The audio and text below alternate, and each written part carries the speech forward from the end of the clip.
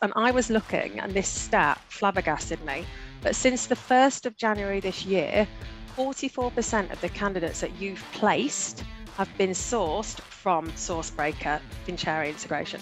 I don't know if you knew that.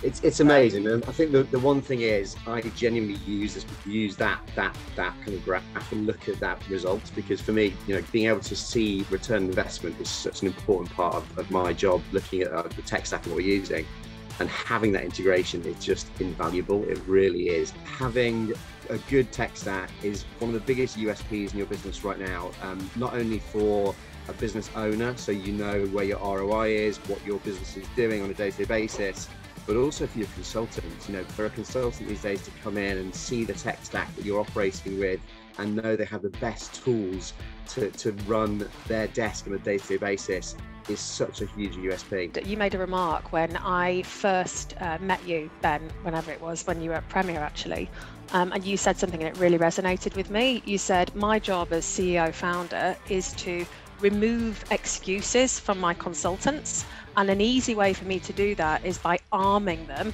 with tech weapons. And Exactly. I thought that was brilliant.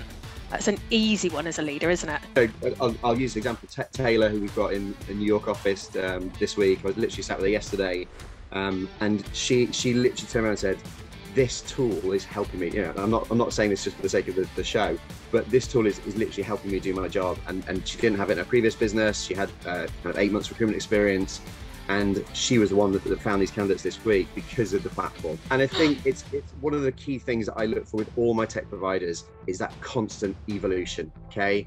Constantly looking to be the best in class. And these two businesses, you're always looking to do more, and you're constantly looking to evolve and look at what's next on the roadmap.